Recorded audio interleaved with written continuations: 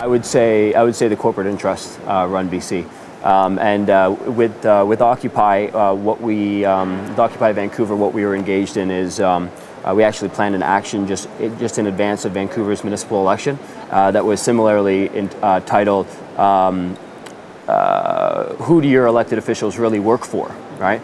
And the issue that we were bringing to bear is the fact that in Vancouver, in this year's election, about $6 million was spent in total on election campaign spending and advertisements.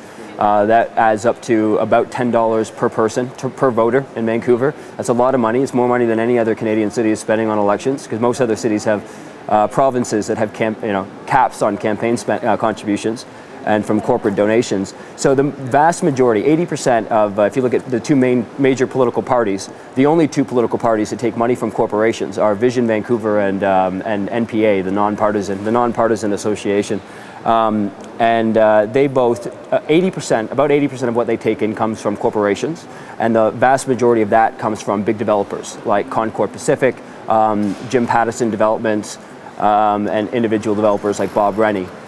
So if you look at the amount of money that these parties are taking in, you can really see it reflected in the policies they're making year-round, right? The policies they're making benefit building developers. Those building developers obviously have a vested interest in keeping the price of real estate very, very high, which of course is one of the reasons that it is quite high in Vancouver. You know, Vancouver has the most expensive real estate in all of Canada, and it's no wonder when you consider that who's benefiting from that high real estate.